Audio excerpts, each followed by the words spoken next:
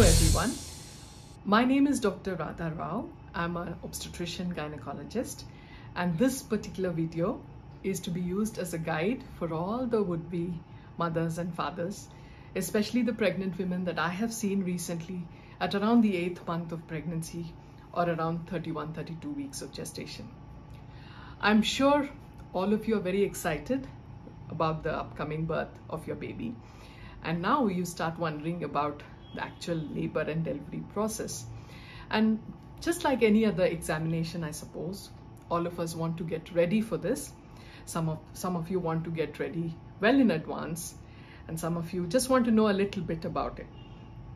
So the way I see this, labor and delivery is something for which you can prepare much in advance, mentally and physically. So one of the most important things is to keep your resolve to have a natural birth. Now, especially if this is your first baby or even if it's your second baby, your resolve to have a natural birth, that should take you through. So physically, is there anything that you can do? Yes, we'll go through a few exercises. But first thing, what are the symptoms of labor? Now, as I have gone through this, when we discuss this with you in the hospital or the clinic, so labor can start as pain if you experience any unusual pain or any kind of mild niggling pain that goes on and on for more than say 2 hours and doesn't go away despite taking rest. That's something for which you have to come to the hospital. Any kind of bleeding, even if there are 1 or 2 drops of blood, I would advise you to come to the hospital. And third is your water breaking. So if you experience any kind of fluid discharge or watery discharge that soaks your underclothes or the bed, it might be a good thing for you to come to the hospital. Now, once you come in labor, so generally we check your vital signs, that is your observations. And there are 2 other important checks that are done. One is a check for the baby, which is usually either a fetal heartbeat check or it's an NST tracing of the baby. That is like an ECG of the baby that goes on. And then it's an internal test. So the duty doctor will examine you and she will do an internal test, and you might be already 1 or 2 centimeters open. So the neck of the uterus or the cervix is what has held the baby in your tummy, in your womb for so long.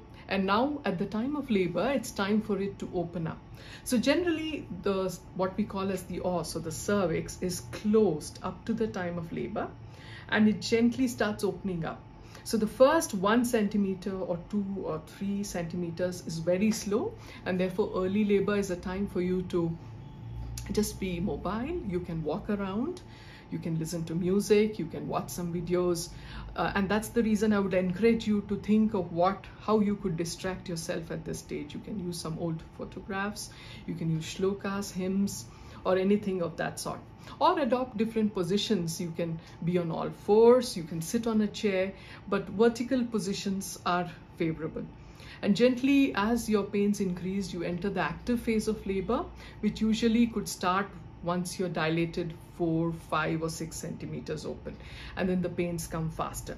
So for that active phase, usually you can think of non-medical painkillers or non-medical ways of dealing with pain, such as you can continue to use I will go through some birth affirmations, or you can just do some breathing exercises, or you can have some injectable painkillers, or you can even use an epidural analgesia. Epidural is what the anesthetist gives into your back, and that is a good kind of painkiller that can also be used. So apart from this, we can also use some TENS machines, so transcutaneous nerve stimulation machines, which are used for back massage. So that can be put on quite early in labor and you can walk around with it.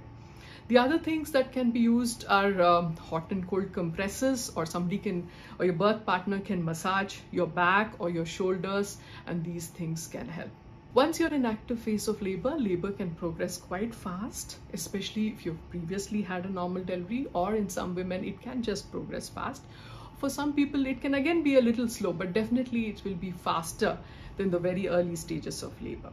And when the pushing stage comes, that is once your cervix dilates to 10 centimeters, that is called the second stage, where you're asked to bear down. Usually we go with your instincts and the head comes quite low down and you get that pushing sensation. Now, what is it that you can do from now on to help you with this? You can do a lot of walking. So you can do it once or twice a day, half an hour to an hour of walking. You can do some calm breathing exercises that involve a bit of slow expiration, such as 4 breaths in and 7 breaths out. You can do that about 5 to 10 minutes a day. You can also practice squatting. Now, this can be just squats, or it could be like watching TV on a low stool.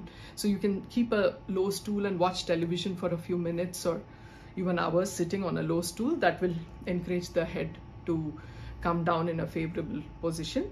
You can also do something called cat-camel positions. That can also help. The other things, these positions where you are sitting down is actually called optimal fetal positioning. That means the favorable part of the head may come down and engage once your labor starts. Apart from this, I think there's no need to know anything more about it. In labor, usually you can just go with the flow and adopt any kind of favorable position. Even you can lie down on your side. You can sit on a chair facing the back of the chair, or you can walk around.